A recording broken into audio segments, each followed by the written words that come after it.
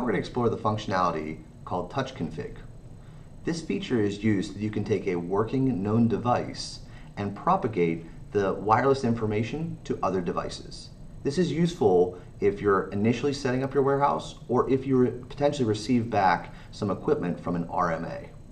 In order for us to do that, we're going to take a working known device, which in this case is the A730X, and we're going to propagate it out to the other A700X devices. This is useful for both A700 series and A700X series. However, it must be noted that it is only like devices that can be pushed together. So the A700s work with the A700s and the A700Xs work with their series as well. So what I need to do is I need to put this particular device into a sender mode. That way it can be the sender, the host, and propagate over to the other devices.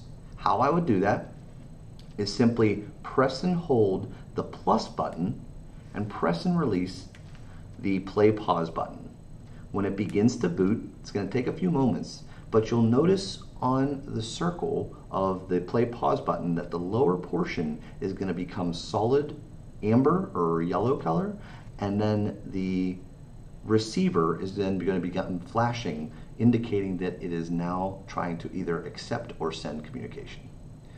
Okay, so I'm going to put this one aside because this is the sender mode, it's ready to go.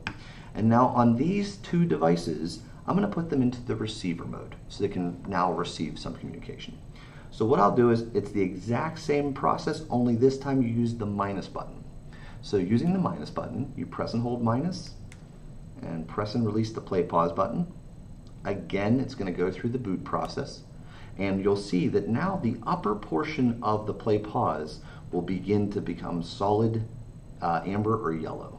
And again, it's going to start flashing. I will use that for the other one as well. So again, minus button, press and release, and it's going to begin that process. So you can see that those lights are currently like that right there. And I've purposely placed them so that the bullseye on the side of these is facing upwards. So all I need to do is now take my sender and go ahead and touch those ones there, and when it's done, it takes a few seconds, we'll then place them into the charging unit so it can receive the rest of the profile. So let me go ahead and do that. I'm going to go ahead and tap that one, and you'll notice it flashed pretty quickly, and I tap that one, and it flashed pretty quickly, and now they're going to begin the reboot process. So I'll simply go ahead and place these into the charging unit, and through the wireless network it receives all the other information, so you don't have to worry about any cables or anything else for setting up your devices.